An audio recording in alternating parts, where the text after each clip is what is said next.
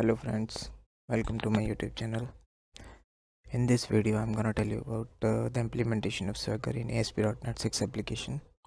ASP.NET 6 is the latest version of ASP.NET, and today I'm gonna tell you about the basic implementation of Swagger, and what are the parameters required, what are the packages required, what are the dependency, where we need to inject those dependencies, and in the new structure of ASP.NET 6 I'm gonna tell you how and where we can inject those dependencies. So let's get started. So first we need swagger.asp.NET Core NuGet uh, uh, to make our Swagger work, and we need to install this package into our application. It has some dependencies, which is swashbuckle.asp.NET Core.swagger and swashbuckle.asp.NET Core and Swagger generation, swashbuckle.asp.NET Core.swagger UI. These three dependencies are dependent on ASP.NET Core Swagger.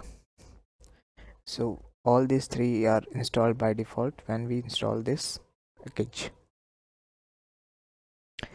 So next, once we have installed this package, then our next work is to inject the services and define the application configurations. On services, we need to add Swagger generation, and for the application configuration, we need to add use Swagger and use Swagger UI.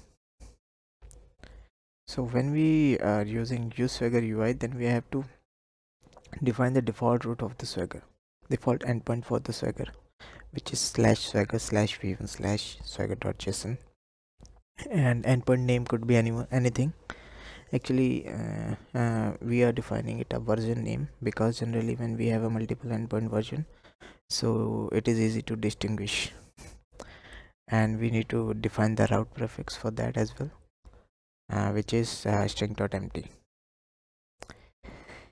So let's get started with the code. Select the ASP.NET Core empty project, click on next, and give the name to your project. I'm giving demo application, and click on next.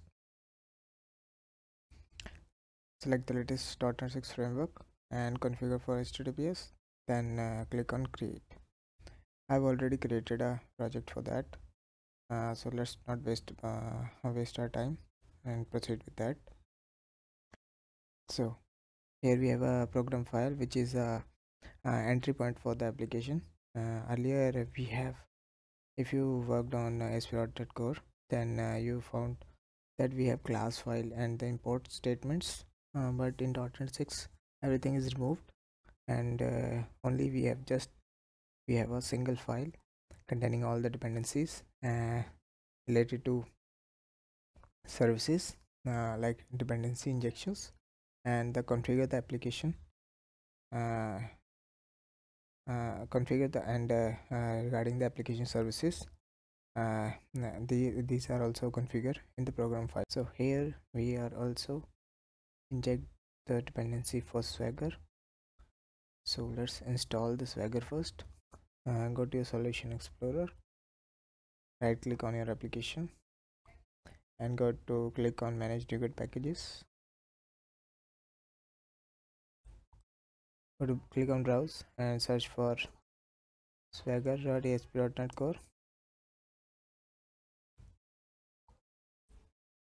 So here we have multiple packages related to Swagger, but we have to download swashbuckle.asp.NET Core only. I have already installed in my project. We have to just install this software, and it will contain all three, Swagger UI, Swagger generation, and Swagger. Close it.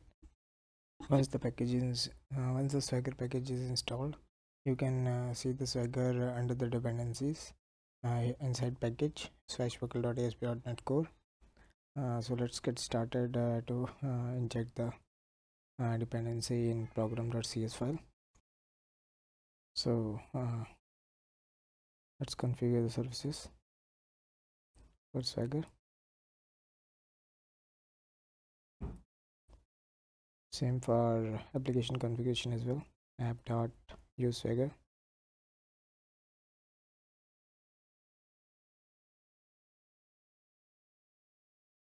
and app dot use Swagger UI. As I mentioned before, that use Swagger UI has some properties which we need to define it before proceed.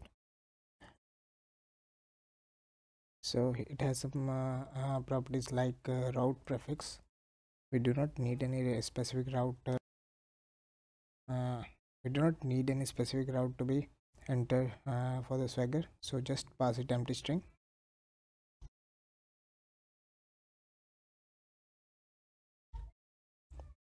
Define the endpoint for Swagger, which I mentioned that Swagger slash v1 slash swagger.json, and the name for endpoint could be anything. I'm taking it v1 here.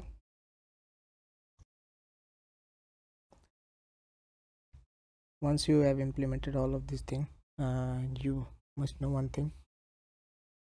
Before running this application, you have the Swagger contain the group of API endpoints, so you must have the endpoint for that. So for endpoint, you must have a controller. I have already created a controller in my project. Here you can see home controller. Sorry, inside home controller you can see I have created one endpoint which is getString. Just returning a demo application from the getString method. So let's build this application.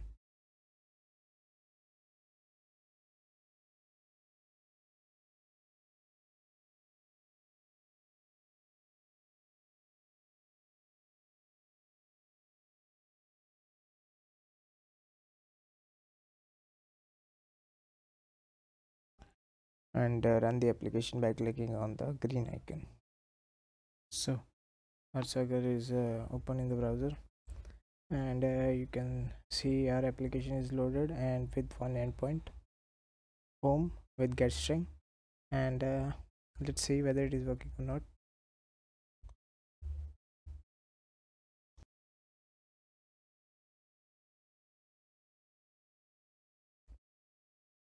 Okay, click on try it out, then execute.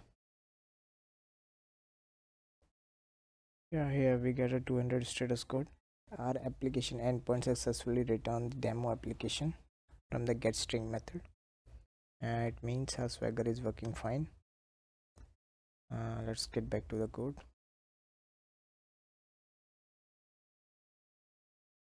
So the basic implementation for Swagger is done by installing the Swagger and injecting this dependency into the program.cs file.